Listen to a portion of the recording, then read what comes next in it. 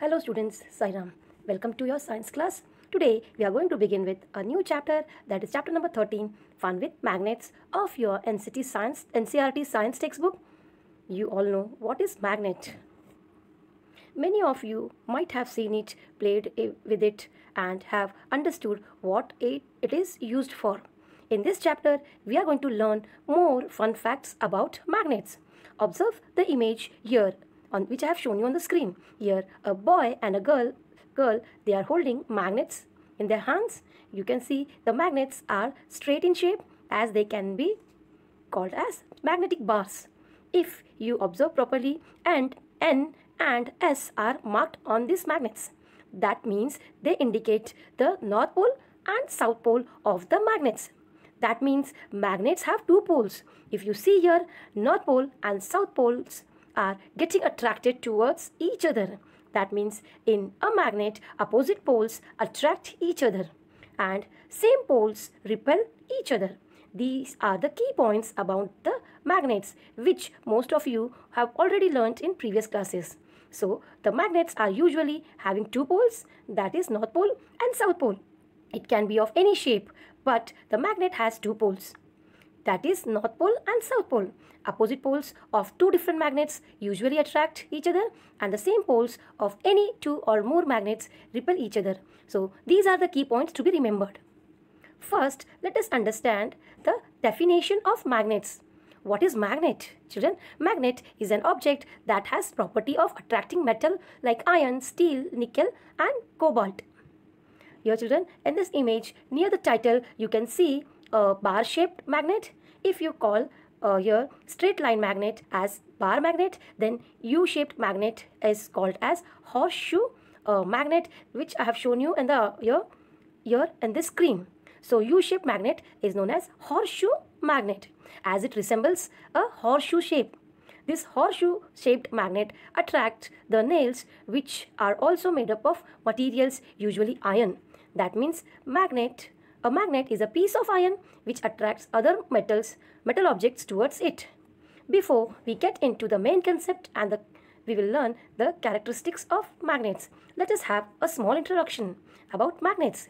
You might have seen or used magnet at some of the other purposes at your houses, at your buildings, or at your school, or at many places you have used magnet, but we do not observe sometimes that action is usually being carried out by a magnetic effect over there.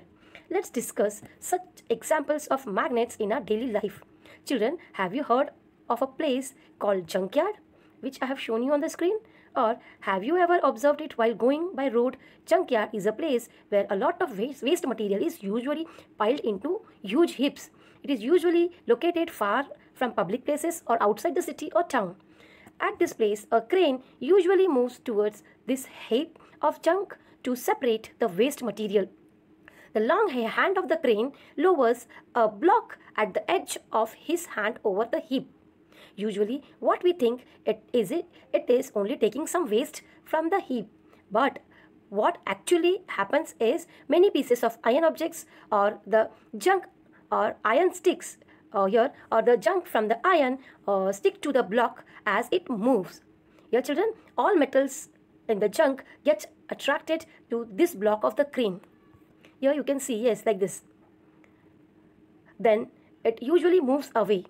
This huge block at the edge of the crane hand is the magnet, where all iron objects or the metals are picked up by this metal block, which is made up of magnet.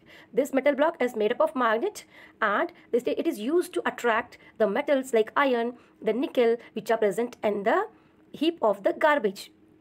Then it separates, and these metal pieces are separated from the heap of the junk by using these magnets. It saves a lot of time, and it is easy method for separation of metals from these junks. You might have played with magnets knowingly or unknowingly with the objects that carry magnets in them, right? You might stick some fun magnetic stickers with alphabets or emojis or images to few iron surfaces like almirah or the doors of the fridge, or you might have seen at someone else's place usually also.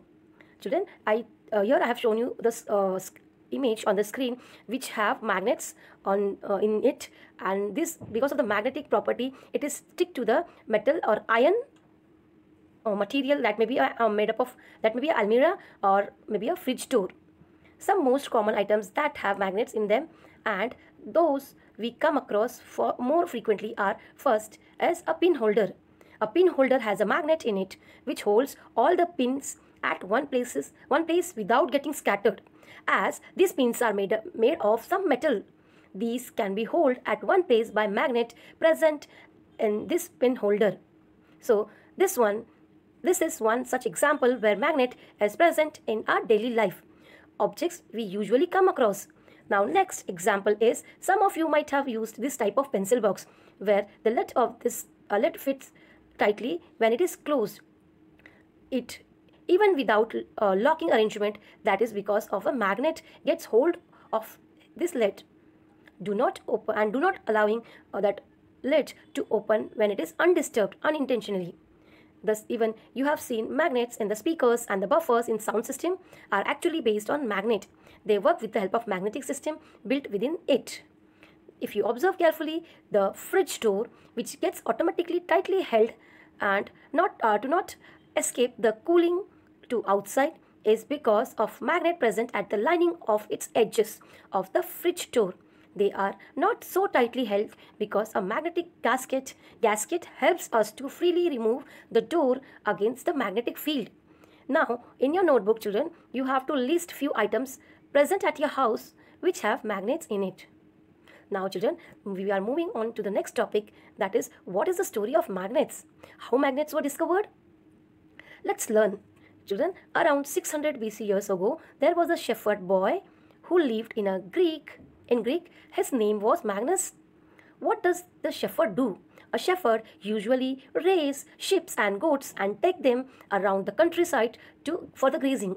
Similarly, the shepherd which I was just talking about here in the story, his name is Magnus, also used to take his herd of sheep and goats to the nearby green hills for feeding them.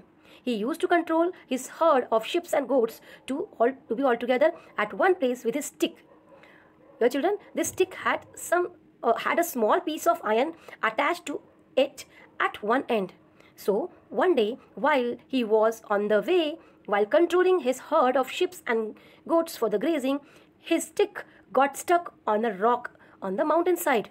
It was hard for him to pull that stick and to free from the rock. He was truly surprised with this incident. He then realized that stick was actually being attracted from the other side, where it got attached to the rock. Then he realized that the rock was a natural magnet and it attracted the iron tip of his stick. As this incident took place long back years ago, there is no proof of discovery that it is the most acceptable story of the discovery of magnets. During the ancient times, such rocks were given the name magnetite, which was named after the shepherd boy name, that is Magnus, who actually discovered it. In the present studies even says that magnetite metal contains iron, but few people believe that magnetite was discovered at a place called Magnesia. So there are many theories like this. The actual known fact over years is that the substance that have the property of attracting iron are known as magnets, and the story goes on, as there are many theories to understand the discovery of magnets. Dear children, I am ending this chapter. We will continue this chapter in the next class. Thank you, children. Goodbye.